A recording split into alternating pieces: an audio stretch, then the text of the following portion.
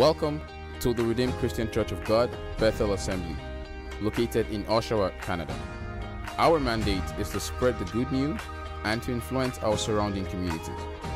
We hope your time in this place of worship, love, communion, service, and community will be a glorious and life-transforming experience. This is a place for your entire family, a place for you and me.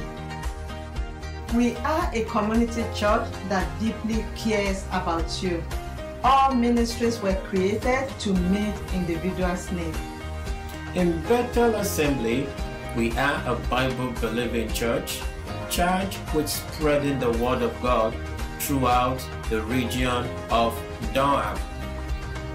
We are interested in your God-given potentials and wanted to help you to be able to fulfill your God-given destiny. We care about you. Welcome to your Bethel experience.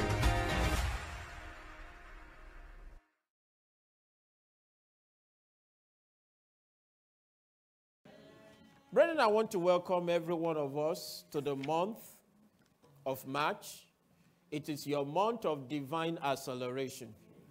I said you are moving forward. You are moving further. You are moving farther. You are moving higher in the name of Jesus. For as many who are joining us online, welcome to Bethel Experience. For as many who are here in person, welcome into the presence of the Lord. And I want to say this, beloved. I don't want to be moved by what you see, or what you hear, or what you feel. Because our God is still the Prince of Peace. I said he's still the Prince of Peace. He said, peace I live with you. My peace I give unto you, not as the world. Now we may never be able to understand certain things in life, but the sovereignty of God abides the same. It cannot be questioned. And so tell your neighbor, say, neighbor, let your mind be at rest. Let it be at peace. Because God is still in control. In the name of Jesus. Genesis chapter 26. Let's read from verse 1 to verse 6. Divine acceleration. Genesis chapter 26. We'll read from verse 1 to verse 6. And then verse 12 to 14. Let's read NIV.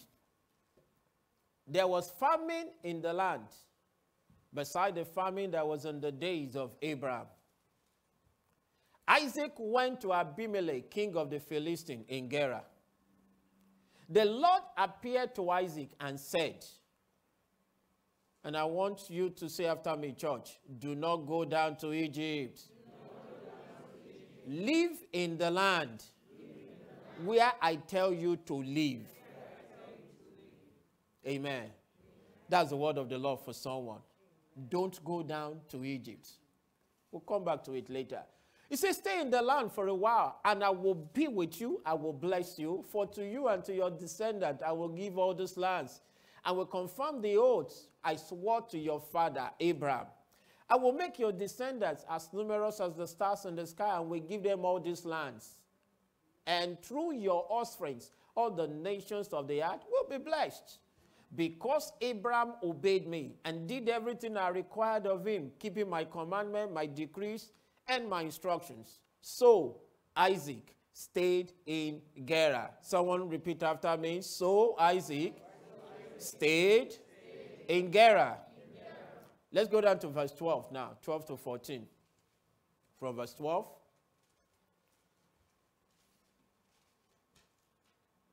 And Isaac planted crops in that land, and the same year reaped 100-fold, because the Lord blessed him. The man became rich, and his wealth continued to grow until he became very wealthy. Verse 14. Verse 14. He had so many flocks and herds and servants that the Philistines envied him. May the Lord bless the reading and the hearing of his word in Jesus' name. Amen. Divine acceleration. Now, beloved, one of the things the Lord told us this year is that this year is the year of the divine. Amen. And the word divine means what? Supernatural. Something godly. Something that you cannot explain. Something that is not natural. Something that is what? Supernatural. Praise God. And talking about the divine. When the divine intervened in the affairs of the natural, what will follow will be something that cannot be explained. Will be something that human mind and human understanding will not be able to comprehend. Amen. And so this year, I want to encourage someone that you want to focus on the God who is the divine. Because he's the one that will divinely take you to your palace of throne. It will divinely take you to that palace of greatness. It will divinely take you to that throne of glory that he has ordained for you. In the name of Jesus. Now, in this story, talking about Isaac, at the beginning of this year, we've been talking about the promises of God for us. The same promise that God gave unto Abraham.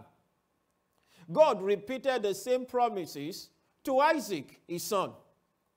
That I am going to bless you. I am going to make you great. I am going to increase you. I am going to enlarge you. I am going to expand your borders. Enlarge your coasts. And so, when God has given his word, I don't want you to be moved by what you see.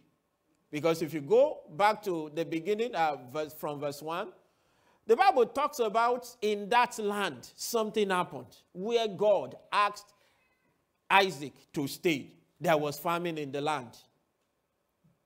And famine could mean various things in the journey of life for a believer. It could be a time of serious challenge, financially, health-wise, or in career, or otherwise. It could be a time of famine in the land. It could be a time of difficulty in the land. And I'm sure in the last 2 years, some of us knows what the land has gone through. But the Lord was very specific to Isaac. Isaac went to Abimelech, king of the Philistines in Gerar. And God knew his mind. God knew what this man was planning to do. And God told him, I want you to do something. I want you to stay in the land. God wants each and every one of us to understand that there is a particular assignment for you. And that assignment can be carried out in a particular location. Amen. And so I don't want you to leave your duty post. I don't want you to be moved by what you see. I don't want you to be moved by what you hear. This is the reigning career and you are rushing there. Praise God. So I will give us some principles talking about divine acceleration. God is a God of principles. And when you follow the principles of God, God will always show up. I said it will always what? It will always show up. Now talking about divine acceleration, we understood what the word divine means. Now, talking about acceleration, what does it mean to accelerate? What does it mean to accelerate? Someone who has been what?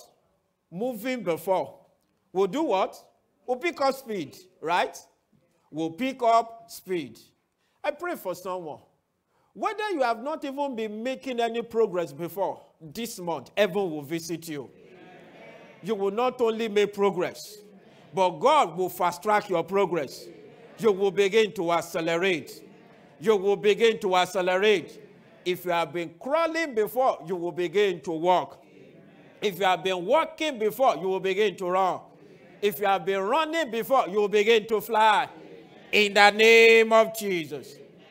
Acceleration. God is the one that will cause you to outrun your peers.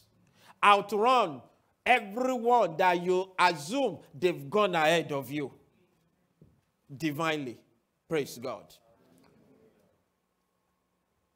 God called Isaac and told him, I have a covenant with your father, Abraham. In Genesis chapter 17. Genesis chapter 17, verse 19. Isaac was a child of covenant. And that's the first principle. Talking about divine acceleration. What exactly do I need to do? What principle do I need to follow? Is that principle of covenant. We've talked about it earlier this year. That when you are a covenant child, God said, but, talking to Abraham now, but your wife Sarah will bear you a son, and you will call him Isaac. I will establish my covenant with who? With him. God is saying, I will establish my covenant with you, period. He has said it. Don't be moved by what you see. If you go down to verse 21, God said, I'm not going to establish my covenant with you alone, Abraham, but with your son, Isaac. And God emphasized again, but my covenant will I establish with Isaac. And at this time, Isaac was not even yet born. Amen. God is a God of covenant. Psalm 50, verse 5. Say, gather together, my beloved, my saints to me, those who have made a covenant with me by sacrifice. It is the year of the divine. I want you to understand that without covenant, you will not be able to accelerate.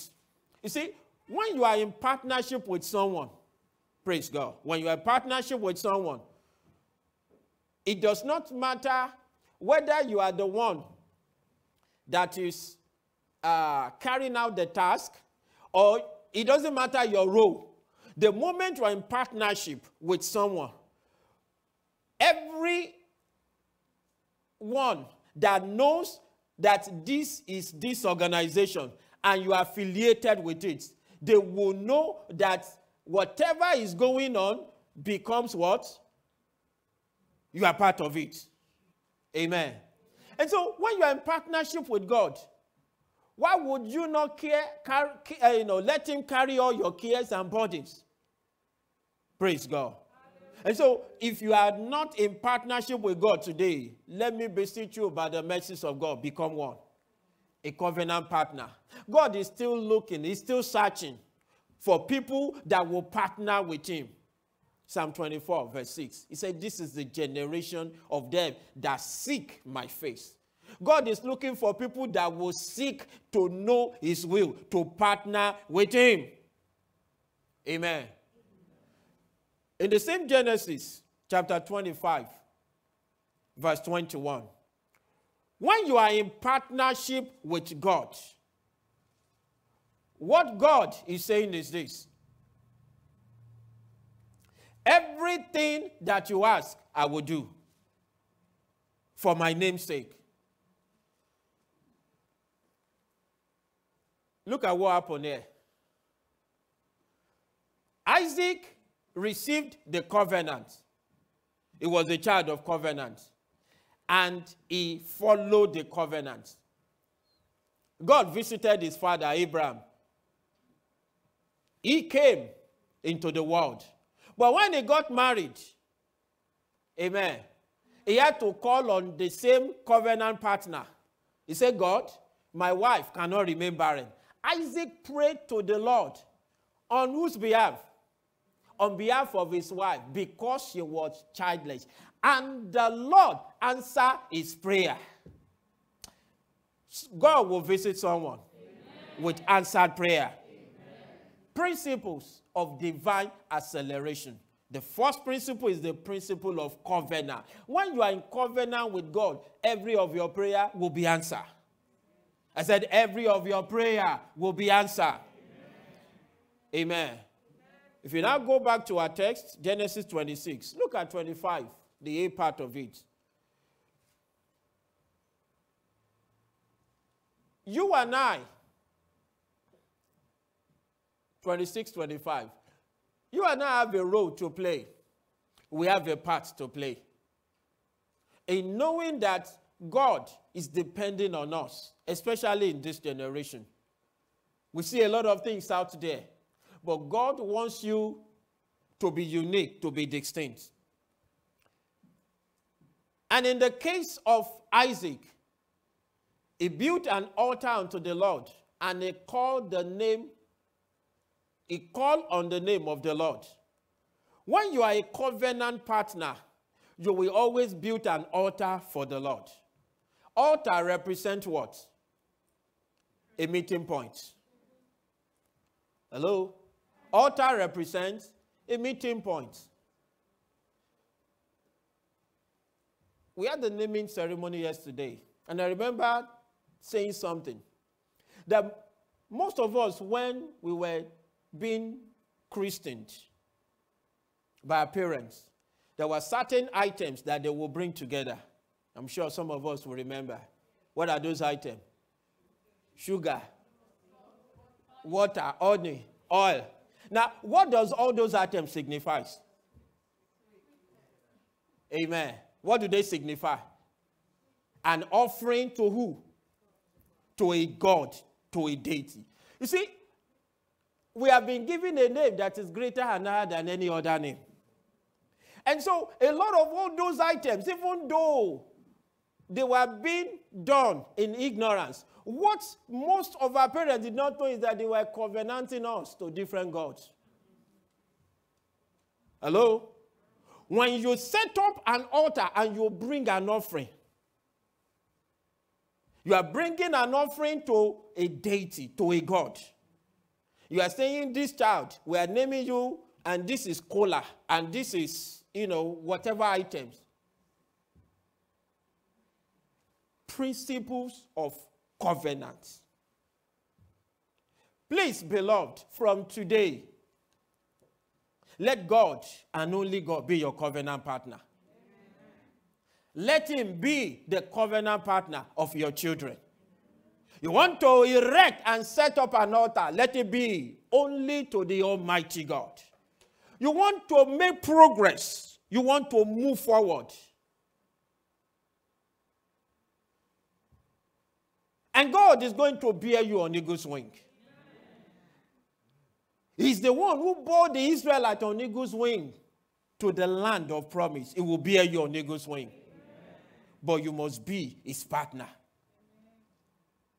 And so, you must be his covenant partner. Divine acceleration. The life of Isaac is the life that I want every one of us to go back and study. Because there are certain things that this man did. Number 2 is what I will call the principle of obedience. When God told him, don't go down to Egypt. Stay in this land. And I will do what? I will bless you. I will be with you. But what was happening in the land at that time? There was famine. Everybody was complaining. There was famine. Isaac obeyed the word of the Lord. He stayed back. In verse 2 of that Genesis 26, the Lord appeared to him and said, don't go down to Egypt. The Lord is saying to someone, don't go down to Egypt. I don't know what decisions you want to make. Egypt does not represent the promised land. Don't go down to Egypt. Stay in the land where I tell you to live. The principle of obedience. There are still some of us that need to break away from the traditions of men. Things that we are used to. This is how my parents used to do it. What is God asking you to do? Please obey. Praise God. Praise God. Because obedience is important. Job 36:11. Job 36:11. If you obey and serve me. You will spend your days in prosperity and your years in pleasure. Isaac obeyed while everyone was living. No wonder God blessed him. The principle of obedience. This book of the Lord must not depart from your mouth. You must obey it. Every instructions of the Lord, it does not matter how stupid or how silly they may appear. I mean, there was famine and everyone was checking out. God says, you stay. You want divine acceleration. You need to obey the one who knows the end from the very beginning. Number 3. Number 1, I said, is the principle of covenants. Don't depart from God, who is your covenant partner. Number 2, you must live in obedience. Jesus' mother told them at the wedding in Cana of Galilee, whatsoever he asks you to do, just do it. I mean, someone is asking you, fill a jar with water and go and serve it. And you know that this is a wedding. And you know what it means to go and serve a guest, something that you know is not the real thing. Tell your neighbor again, please obey. Because obedience will cause you to move forward in life. Obedience will accelerate your progress. Number 3 is what I will call the principle of sowing. And this is the curious thing here. Isaac obeyed to stay in the land, but he did not stay idle. And that's where the challenge is with most of us as Christians. God has given me a promise of blessing. And so what are you doing with it? Isaac obeyed and he began to sow. He began to plant. Go back to verse 12. He began to plant crops. NIV. So when we're talking about planting, some of us who did agric on paper, right? It's different from someone who is a real farmer. When you see a real farmer, you don't need to ask them because you can see their hand. And you will know, yeah, yes, this is a real farmer. When you start to plant crops, especially when there is famine, what happens to the land? It's already what? It's not soft, it's hard. And so you need to dig, you need to till. Isaac sowed in the land. What are you sowing? You want to make progress, you need to sow. You need to plant. But it's not just in the planting. Bible says in the same year, you reap 100-fold. Why? Because God bless his planting. The Lord will bless the work of your hand. Amen. What do you have? You want God to move you forward. What do you have in your hand? Amen. What do you have to provoke heaven to bless you, to lift you up? What do you have in your hand as a seed?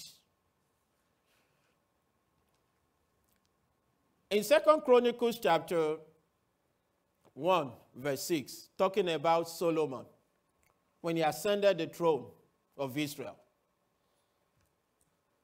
The Bible says Solomon offered 1,000 burnt offerings on it. He gave unto the Lord.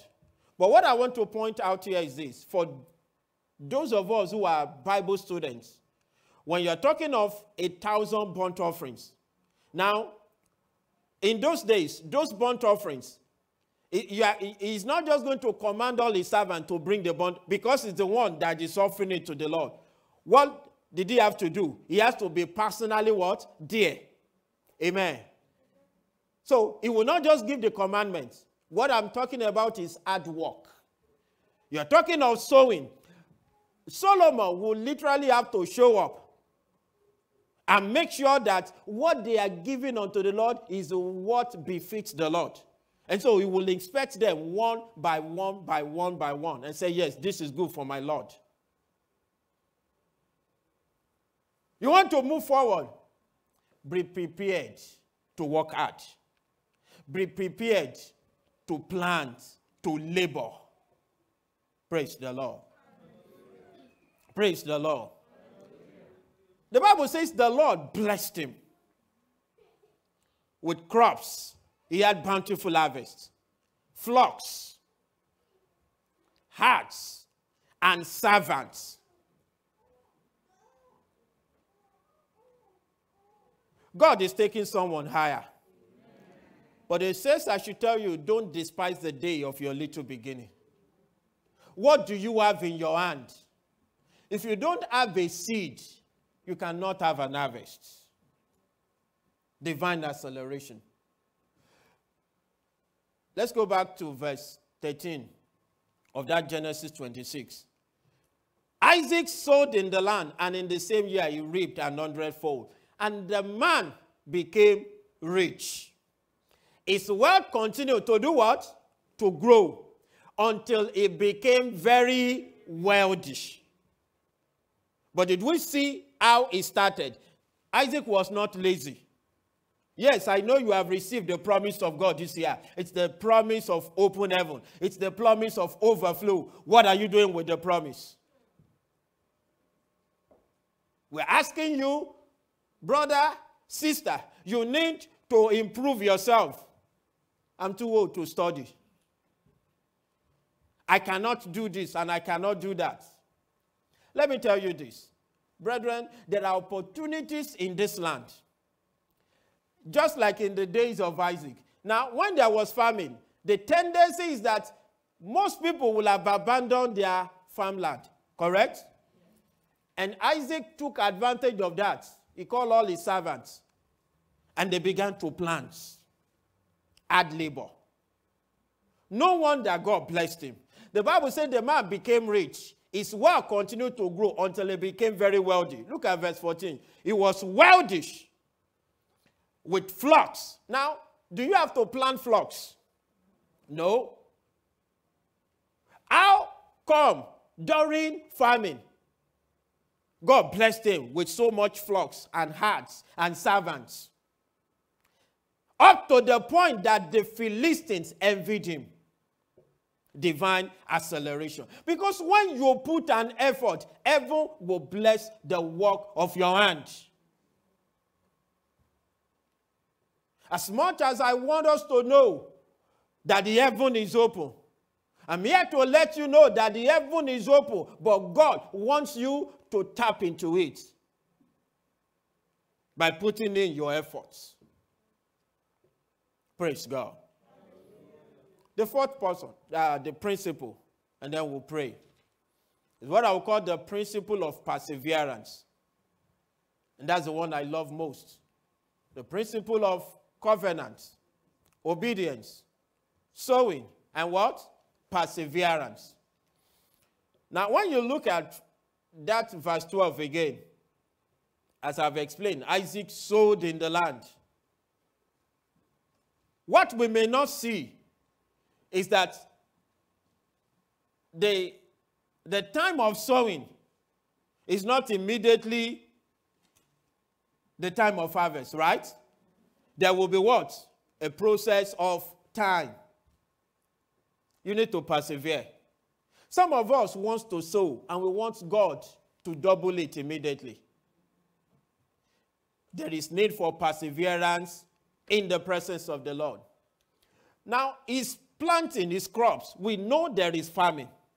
The curious thing is this. How did this man enjoy bumper harvest? And yes, God blessed the work of his hand.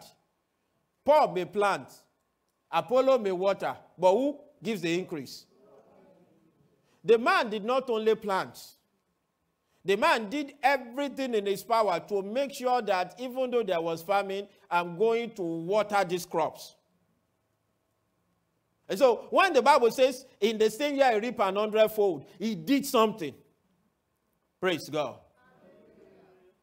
If you go down to verse 18, from verse 18 to verse 19, After he had planted, he will call all his servants. The Bible says Isaac reopened the well that had been dug in the days of his father, which the Philistine had stopped. Amen. He did what? He dug a well. When there is famine, you will need to dig down deeper to be able to get a well. Water. To water those crops. And so the man was not lazy. Praise God. Go down to verse 21 again. You see, every time one well will run out of water, it will dig another one. Then they dug another well. What happened there is that every time he dig a well, the people who had given up, they will quarrel with him. You are on our land. This is our water now. So they quarrel with him. The water is ours. And he said, okay, take it. I'll leave it for you. He will go somewhere else again and do what? And dig another well. Praise God. Verse 25. Every time you encounter challenges in life, beloved, don't give up. Do you know why? Because the one with you is the one who has already promised you that I'm going to bless you. Amen. Isaac moved forward again after they strove with him with the previous well. There his servants, they dug another well. Now, you want to tell me that this man who has been digging wells and digging wells from verse 18 downwards, is it not the same principle that I applied earlier? So when you see that the Lord blessed him, the man planted crops. Yes, but he was not just planting, he was doing something else. He was watering them. And God blessed the work of his hand with bumper harvests. Perseverance. You need to persevere in the place of the promise of God for your life. Don't give up. Amen. Don't do what? Don't give up. Let me say this, brethren. Isaac did not just prosper because he was a child of covenant. Yes, he prospered by relationship. He had a relationship with God. But Isaac prospered because he obeyed the voice of the Lord. He prospered because he obeyed the principles of God. He says, give, and it shall what? Be given unto you. There are certain blessings that will not come except you give. There is the place of prayer and say, God bless me. But there is also the place of sowing. And when you sow, there is the place of what? Of perseverance. Tell somebody beside you, you need to wait for your harvest. Because that harvest is coming. No wonder God told us this year, there will be what? Great harvests. Isaac sowed in the land, and in the same year, God blessed him. The man waxed great, grew. He went forward until he became very great. Divine acceleration. Please rise up. And you're going to take a word of prayer. This year, from this month, you want to begin to make progress. You want to move forward. You want God to fast track your progress. Please follow the principles of God. Remain in covenant with him. Every of his instruction, make sure you obey it. And make sure you sow your seed. And after you have sown your seed, you must persevere. Because after we have done the will of God, there is need for perseverance. We talked about the prince of Persia. We told him the answers to the prayer of Daniel. How many days? If he had given up, what will have happened? I don't want you to give up on God, because he will never give up on you. And so I want you to pray and say, Father, I can hear your voice. Father, In the name of Jesus. As I obey your word, as I obey your commandment, and stay in covenant, with you, help me to sow. Help me to sow. And give me the grace to wait for my harvest. For me to enjoy divine acceleration. In the name of Jesus. Go ahead and pray. Talk to the Lord. What do you and I have to do? You know, it has been shown unto you, O Son of Man, what the Lord your God requires. I don't want you to talk of what God should have done, could have done, might have done. But I want you to testify of what God has done, because your eyes will see it. And that's why I want you to pray. Help me. Wherever my progress has been impeded by sin, by disobedience, move me forward. Move me forward. Move me further. Move me higher. Accelerate my progress in career, in my family life, in my finances. Accelerate my progress in my health. In the name of Jesus. Thank you, Father Lord. In Jesus' name we are praying. Father, in Jesus' name.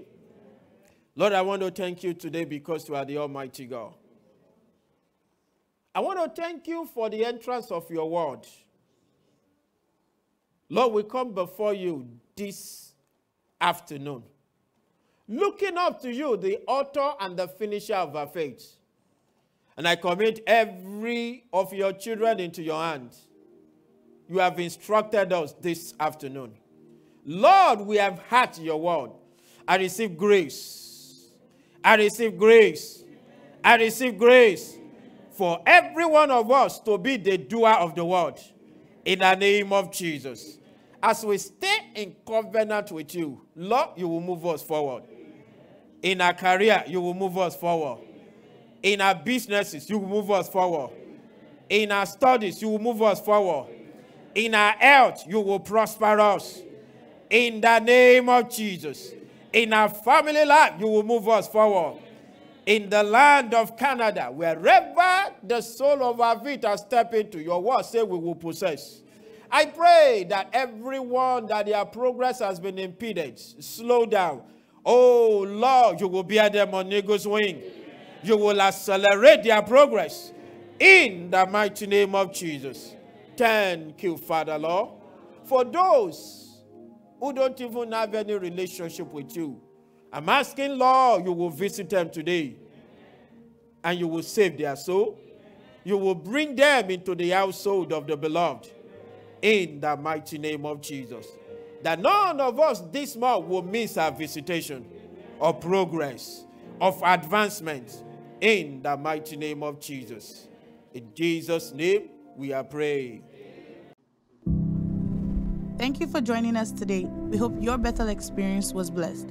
Join us next time here in the sanctuary. You can drive in, carpool, or reach out to our transportation team for assistance. Our services hold every Sunday at 10 a.m. Stay connected via our social media platforms and visit our website at www.rccgbethelassembly.org. See you next time.